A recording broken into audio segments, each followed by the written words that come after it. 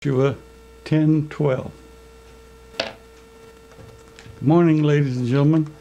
My name is Anthony Gaudiano. Today is the 18th of January, the year 2020. Last year, about this time, late fall, I received some calendars in the mail, as we all do. And again, the organization which has sent me this calendar for probably 14 or 15 years, it's in the back of their very well written magazine called The Faith. And it's on the back page, it has the calendar. Well, every year the calendar has, as you can see perhaps here, it has two lists of dates. The so-called early year and the later year. About that time, I got something in the mail, email, and it was a person who was decrying the fact that there were different calendars amongst the congregation.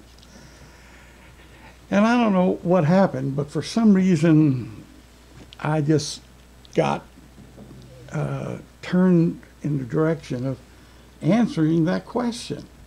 And I spent the next 3.5 to 4 months working on it. And it ended up being this paper here, which is 17 pages long. It took me about that long to write it. There's a lot of research in it, but it was a blessing to me. It was like somebody turning a light on. Things just kind of fell into place, and suddenly there were answers to the question, why are there different calendars amongst congregations? Here's one congregation that shows two calendars on the same page. Well, I didn't get much response when I mailed this paper out to about 25 or so recipients. Almost every congregation, Yahweh's congregation I knew, got a copy. And the congregation of Yah in Marseille, Illinois, Mike Abeduska, published it in the form of a little booklet. And his wife Beverly graciously typed it over and over and over and over for me. Such is the life of a proofreader. It's a thankless job. So they all went out, and I didn't think there was anything going to come of it, but I got this month's Faith magazine in the mail, and of course I turned to the back page, and lo and behold, there's one calendar, and that calendar is the same as we keep. Now, in previous booklets, and in fact on this very booklet, they lead off the bottom paragraph with this sentence: "The Faith editor and staff apologize for any uncertainty of the dates for the Passover memorial and feast for the year 2020. Our normal calculations in the past year have concern on citing the new moon of Abib falling closest to the vernal equinox, with Passover memorial celebrated on and after the vernal equinox." Well, I wrote them a letter to accompany the little booklet that I sent them, and I was very nice about it. That might not be characteristic of me, but I really was diplomatic to show them that if you keep the year at the first day of the year before the spring equinox, that is the winter. So you can't do it. And yet for years and years and years, that's what was being done. It's in the month of Adar, not the month of Aviv. And yet, for years and years and years, that's what was being done. enough of that. It just goes to show that if one bases one's belief on the Scriptures, it will eventually trickle down to those who need to hear it. Now, having said that, I might be disappointed to find in future years that they change back again. Nevertheless, the title of my sermon today is Determining the Beginning of the Scriptural Year. Now, I chose this for a particular reason. This was a paper seeking the rationales that various congregations were using. And as I've said before, I have requested the formal rationales from these congregations and not received one. Now, our rationale here is very simple.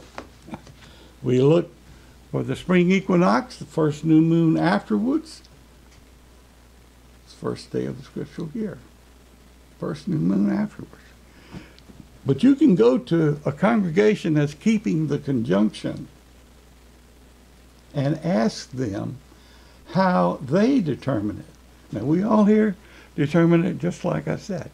But when you ask them, they have A, no formal rationale, and B, none have ever determined the beginning of the scriptural year using the conjunction theory.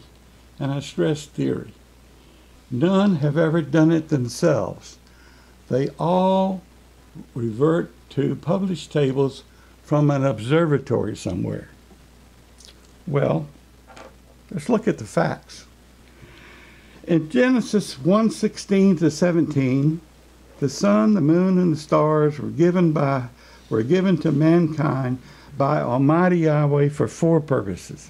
And of course, we know them to be for signs, for appointed times, days, and years. In Joshua 10:12, the sun and the moon were told to stand still to enable the ancient Hebrews to win the battle at Gibeon and Aijalon. Joshua 10:12. Genesis 7:11 and 8:4 show that Noah knew when the scriptural year began. He embarked on the 17th day, it's in the Holy Word, of the 5th moon, a lunar month, and he debarked on the 17th day of the 7th moon. The voyage lasted 150 days. Moons then were numbered sequentially from the first day of the first month of a scriptural year. But nowhere in Scripture is how these ancient peoples determined that first day. Few people today know that the date of Almighty Yahweh's appointed times in Leviticus 23:3 are determined by counting days and moons beginning with the first day of the scriptural year. Ancient peoples were agrarian and herdsmen. They lived close to nature, rising at dawn and working until dusk. Experience accumulated over the years was passed down to succeeding generations and became common knowledge. Common knowledge gained from astronomical observation existed amongst the Hebrews, other peoples in the region, those on distant continents, and those on islands in the sea. Completely disconnected people, but the same, essentially the same common knowledge. Yet today, that common knowledge is essentially lost. Thankfully, there are clues in scriptures which enable a person today to discern how the beginning of a scriptural year was determined in ancient times. There are secular clues also. First new moon. In Exodus 12:2 are the words given by the Almighty Yahweh to Moses. Quote, "This new moon is the beginning of new moons for you. It is the first new moon of the year for you." Close quotes. The phrase new moon refers to Moses observing the first crescent new moon. Today, astronomers use the phrase astronomical new moon to indicate the moon at conjunction. When the moon is in instantaneous alignment between the earth and the sun, it is called a lunar conjunction. The moon is not visible from earth then because of the glare of the sun. Sun, earth, moon. Sun, earth, moon.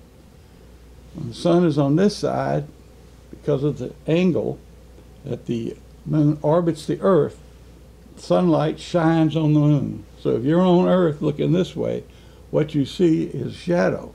When it goes around to is a full moon, bright. When it goes around to the opposite side, you see the back side of the moon. So you cannot see the moon for about 3.5 days during a conjunction. Now, the earliest conjunction, the earliest time, and it's called age by astronomers. The shortest age that the moon has been seen on record has been when it was about 24 years old, 24 hours old. So that's 1 day. Sometimes it's significantly longer, but it's only ever been claimed to be 14 hours old and be seen.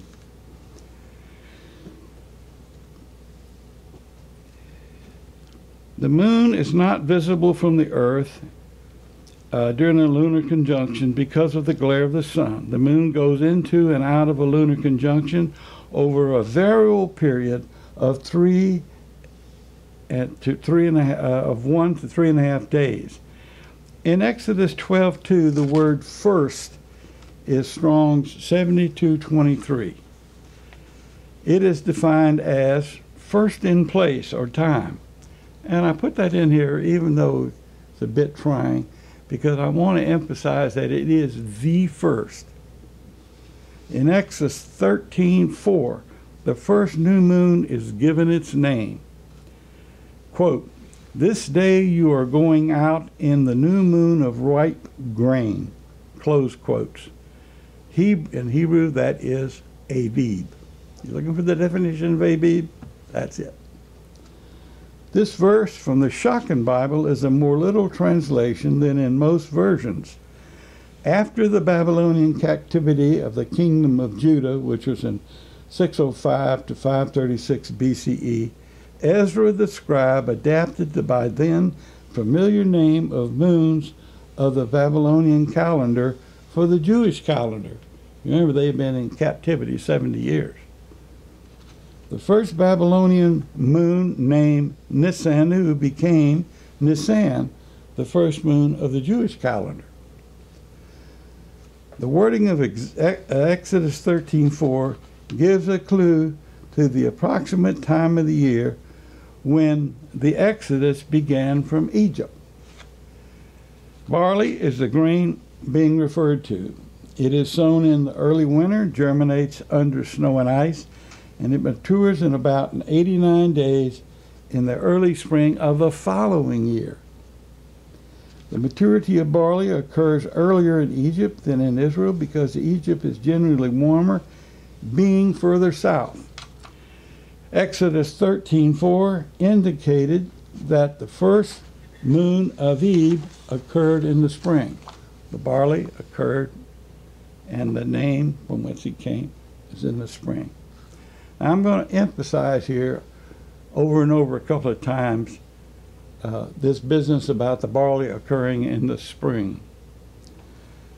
The general time of the year when the first new moon of the scriptural year occurs was known by the translators of the 1611 edition King James Version Bible. The 1611 KJV was the first widely available Bible in English. It is a translation from ancient manuscripts. In archaic English, 2 Samuel 11:1 reads, quote, "And it came to pass," pass is spelled P-A-S-S-E, "and it came to pass that," and then there's a little plus sign, And it came to pass that after 3 year, Y-E-E-R-E, was expired, at the time when kings go, G-O-E, forth, F-O-O-R-T-H, to battle, B-A-T-T-E-L-L, in parentheses, in italics, close parentheses. The plus symbol within the verse refers to a sidebar note which shows the words as translated from Hebrew manuscripts. Quote, Hebrew, at the return, R-E-T-U-R-N-E, of the Y-E-E-R-E. Instead of utilizing the archaic English word R-E-T-U-R-N-E seen in the sidebar, the 1611 translators chose to substitute the word expired in the verse. That word is Strong's 8666, teshubah, defined as a reoccurrence, parentheses, a reoccurrence of time or place, close parentheses, a reply, as a reply that has been returned, answer, to be expired, to return. The meaning of teshubah is a reoccurring time period that has ended or is about to end. Turn, return, and end of the year. Striving for accuracy, some modern Bible versions utilize verbatim words seen in the sidebar of the 1611 KJV, except spell them in modern English, i.e., at the return, R-E-T-U-R-N-E, of the year, close quotes. At 2 Samuel 11:1, some Bible versions use the phrase turn of the year. Other versions use the phrase at the start of the year, and others at the return of the year. Typical verses are in 1 Kings 20, 22, and 26. And the prophet came near to the king of Israel and said unto him, Go, strengthen yourself, and mark, and see what you do.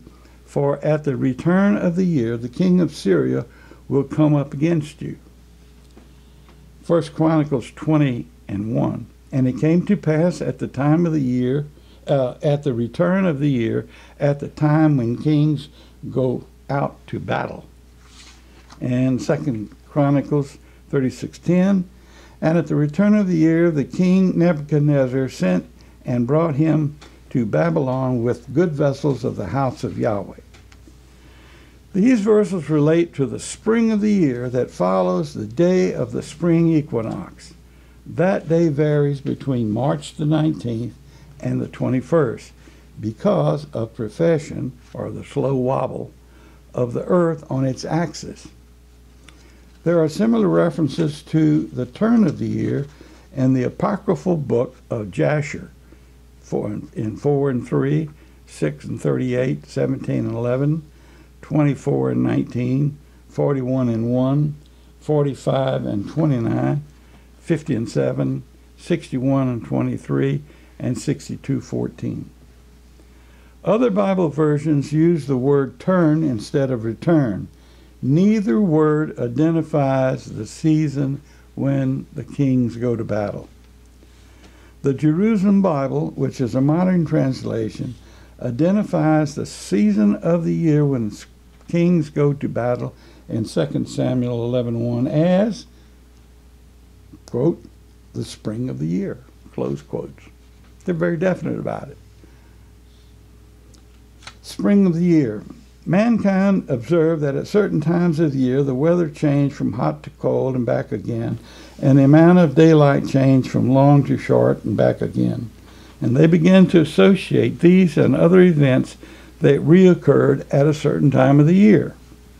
2 Samuel 11:1 shows it was common knowledge that spring was the optimum time to conduct military campaigns in ancient Israel.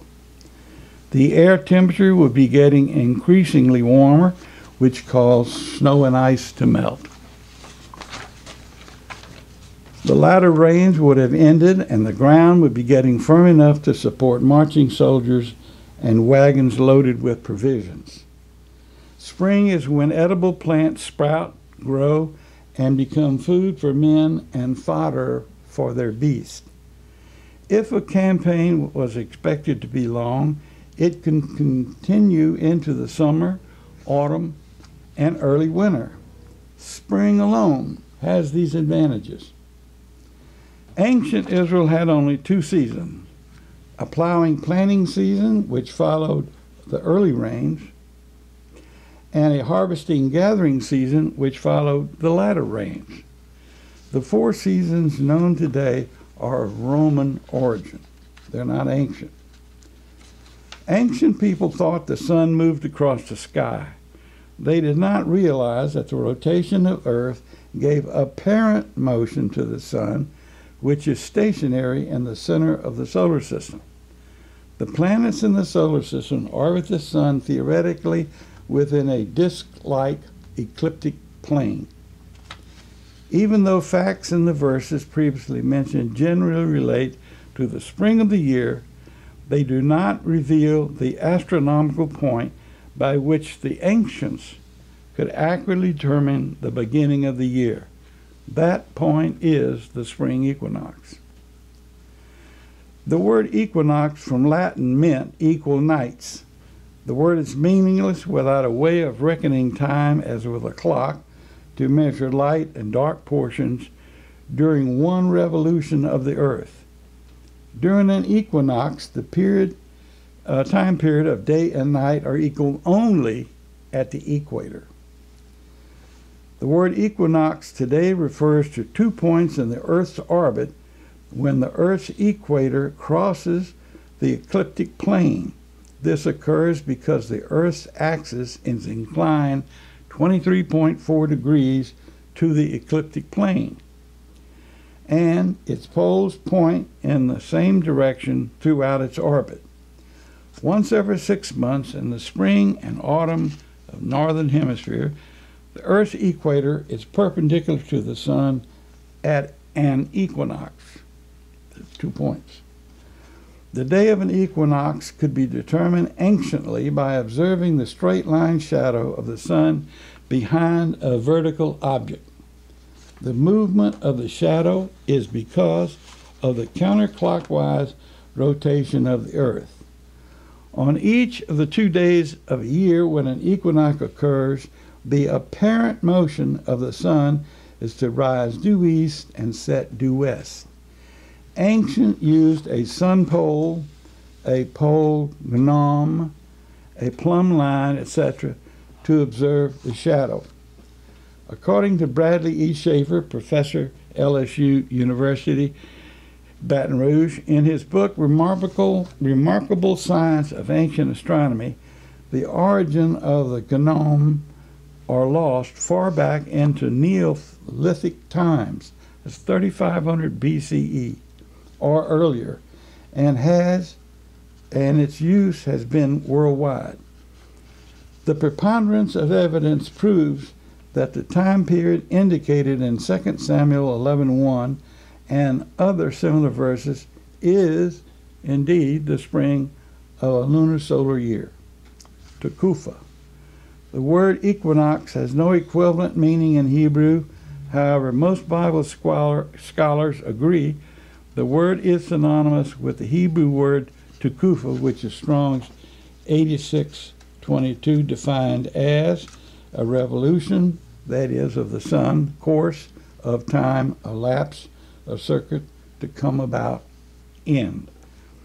This describes the reoccurring solar events caused by the sun only, without involvement of the moon. These events are the spring and autumnal equinox and the summer and winter solstice.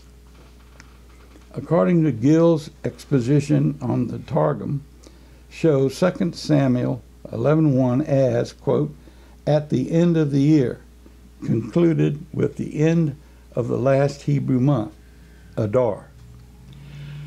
So, it's the end of the lunar solar year, the Hebrew year, the scriptural year, and they're talking about the beginning of the next year. Not in Adar, the next year begins with the Aviv, western horizon. With a compass, compass. One can look due west. You can see this is the mark for north. Turn the needle around, looking due north. This is east, and straight behind me is west. And with a compass, one can look due west, 270 degree azimuth. That's what this is. When you're at the compass rose, standing on the compass, you're looking at azimuth. This is altitude. With a compass, one can look due west, 270 degrees azimuth, and take superimposed photographs of the sun's apparent path descending at the inclination angle of the earth to a setting point on the western horizon. Each evening, the setting point will move toward or away from the 270 degree mark. On the day of an equinox, the sun will set over the 270 degree mark. And after an equinox, the sun will set sequentially at points greater or lesser than 270 degrees and continue in that direction until the day of the solstice. Then the sun's setting point will reverse direction and head toward 270 degrees again for the day of an equinox. So it's equinox, solstice, equinox, solstice, equinox, solstice, equinox, solstice. Between the 2 points of the equinox or the solstices. The Hebrew definition Tekufa tends to fit the apparent circuit traveled by the sun. But the use of a compass is not mentioned in Scripture, nor are lodestones, which came much later. That's essentially a piece of naturally formed iron. It acquires magnetic properties, and it was used by mariners. If you tie it in the middle on the string, it'll swing around, just like the needle on the compass. It is much more likely that the widely known gnome was used in some form. And I'm going to show that in just a second. Some people assume the meaning of the phrase, the turn of the year, in 2 Samuel 11:1 is where the weather changes following the spring and autumnal equinox. Actually, the weather changes more significantly at the solstices. This is because that time of the year corresponds to the apogee and the perigee, respectively, of the Earth's somewhat elliptical orbit around the sun, and because of the inclination of the Earth's axis. The end of the year, or year's end, essentially occurs with the end of the harvesting gathering season of grapes and figs and so forth.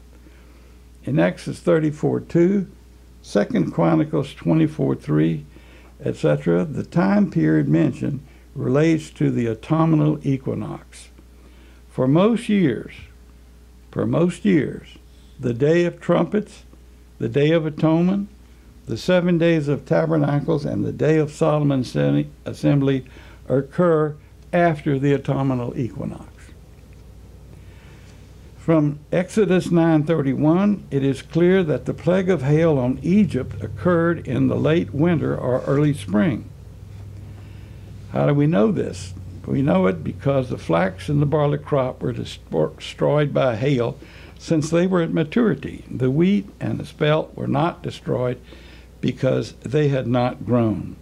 Wheat does not reach maturity until about a month after barley if both are sown at the same time. The beginning of the year, scriptural year. The scriptural year begins after the spring equinox with the sighting of the first new moon crescent, new moon at Jerusalem.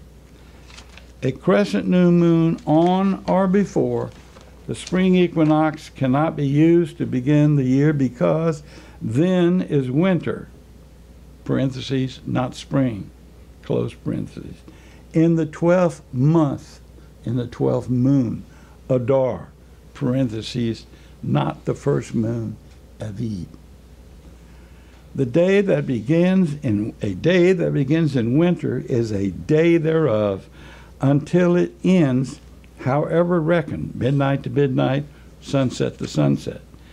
Technically, the spring equinox is the last day of winter because it begins in winter, and there is no such thing as a partial day between seasons. Spring begins at sunset of the day of the spring equinox. It is similar with the autumnal equinox and solstices. Life or death matter concerning Aaron. A life or death matter concerned Aaron concerning his observance of the first crescent new moon after the spring equinox and proclaiming it as first Abib. This can be seen in Leviticus 16:2. Quote, "And Yahweh said unto Moses, Speak unto thy brother Aaron, that he come not at all times into the holy place within the veil, before the mercy seat, which is upon the ark, that he die not, for I will appear in the cloud upon the mercy seat." Now, that cloud went up and never came down in the second month, 20th day of the second year. Later scriptures explain that Aaron could only go behind the veil in the tabernacle on the Day of Atonement without dying. Aaron had to be able to determine the first day of the scriptural year to know when the 10th day of the seventh moon, Tishri, would occur. Aaron and the high priest that came after him observed the sun, the moon, and the stars to begin the scriptural year, and did so until the destruction of the second temple in 70 CE. Scripture shows that Aaron obeyed Yahweh and died a natural death. No high priest is on record as having died behind the veil, which means they did it the same way from the example that Aaron had used. Secular clues. In present-day Iraq, clay tablets have been found in an area where ancient city of Babylon was located. That area is where the Jews were held captive for 70 years, approximately in 740 BCE. Much observed astronomical knowledge originated from the Babylonians. You'll see, if you do this research, a lot of Greek names mentioned. But if you dig deep enough, you'll find that the Greeks got it from the Babylonians. Sometimes not directly, indirectly. The pyramids at Giza were over 1,000 years old when Moses was born, and his birth date is somewhat in question, 1391 to 1271 BCE. Moses' royal education would have included observe astronomical knowledge about the sun, the moon, the stars, equinoxes, solstice, and so forth. Same would have been known by Aaron, Moses' older brother, whom Moses designated as high priest in obedience to the Almighty Yahweh. Secular sources show us that determining the spring equinox and then citing the first crescent new moon for when to begin a lunisolar year was common knowledge. The nearby Babylonians made many observations of the crescent new moon and recorded them on clay tablets. Over 8,900 records have been translated in the book Babylonian Chronology 626 BC to AD 75 by Richard A. Parker and Waldo H. Durbestein. The tablets show that the Babylonians had a lunisolar year and did similar things to it in relation to it as did the Jews. Both observed crescent new moons. The Babylonian year was based upon observing the first crescent moon after the spring equinox, as did the Jews. Clay tablets show that after 547 BCE, the Babylonians intercalated a 13-month about every 3 years to keep the calendar synchronized with the seasons. The tablets contain the name of the king reigning at the time of the recordings. The name of some of those kings are seen in Scripture. Babylonian prowess in observed astronomy was significant. Observe astronomy and the Great Pyramid, and I'm about to wrap this up. According to the book Pyramid by David Macaulay, the Great Pyramid at Giza, Egypt, was finished about 2439 BCE. It took 20 years to build. Egyptian architect Mahun-Hotep oriented the foundation of the Great Pyramid to have the entrance face due east and have one side parallel to the straight line shadow of the sun on the day of an equinox. Viewed from above, the pyramids at Giza have a spatial relationship the same as the stars in the constellation Orion's Belt. Hotep accurately determined due north by using a gnome located at the loci of a temporarily curved wall on the pyramid foundation. The wall had a trough which held water. A small float with a vertical mass was placed in the water and aligned with the bright star at its rising. The point was marked on the wall. Then when the star set in the west, the same was done on the opposite side of the wall. It was rose here and set here. So they made a mark here and here. They divided it by two by swinging arcs. They bisected the angle, strung a line between the gnome through the bisected point to the wall on the opposite side, due north. They established due east and west by making a line perpendicular to this line. Now they used water because they would be dead level. It would be dead level. Water seeks its own level. So they put the little boat over here and they saw the mast and they marked the wall and they floated it over here. This would not occur. There'd be no error. This would be where it would set, bisect the angle.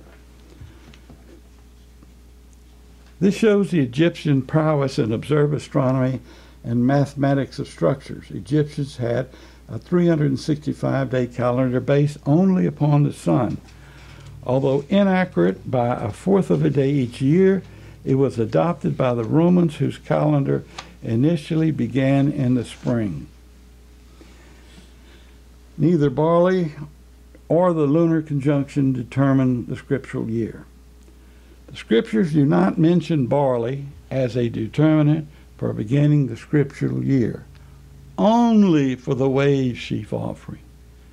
Scriptures do not mention barley as a determinant for beginning the scriptural year, only for the wave sheaf offering.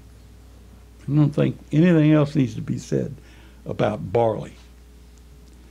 Advocates of the conjunction theory claim it was used anciently to determine the first day of the scriptural year. The moon is invisible at its conjunction, and the theory was not and is not common knowledge. It's not like observing the crescent new moon after the spring equinox from back to Moses to ancient times. This is conjunction theory is very modern. Advocates never provide a formal rationale to explain how the first day of the scriptural year is determined by a moon that can't be seen. Neither do they admit to ever having determined the first day of the year personally. They use modern observatory tables like from the Naval Observatory. Advocates claim that Psalm 81:3, Proverbs 76:10, and Job 26:7 are proof of the first moon is based upon the conjunction. They assert incorrectly that the phrase full moon in these verses is a mistranslation of the Hebrew word Keshe, kesh. They claim that the word Kesh should have been translated concealed, dark, hidden, or covered moon. Jewish sources dispute this. Probably the most thorough study debunking the false claims of the conjunction advocates is by Nathan Lawrence, author of When Does the Biblical Month Begin?, refuting 14 pro-conjunction arguments in favor of the visible crescent. And that was published in 12/26/2015. Conclusion. At the creation of the earth, the Almighty Yahweh gave mankind the sun, the moon, and the stars for signs, appointed times, days, and years. These ancient celestial sources of light are still observable today to determine the first day of the scriptural year, and they will exist until the end of the age. It was common knowledge amongst the Israelites to know when the spring equinox occurred, and then to look for the first crescent new moon that followed. The first day of that first moon was one Aviv, the beginning of a scriptural year. Thank you. Now,